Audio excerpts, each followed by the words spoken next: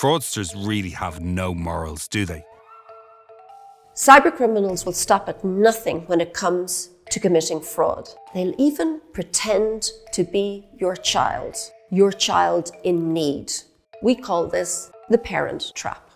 Everybody wants to help their child in difficulty, no matter what time of day and no matter what they're asking for. If you get one of these text messages, look at the language. Think about the use of mum or mam, dad or dad. Parents will know which one their child uses. Get your child to verify themselves by asking their name. And if the fraudster is constantly avoiding this issue, then this is a good indication that this is fake, and then you know not to respond. Remember, stop, think, check.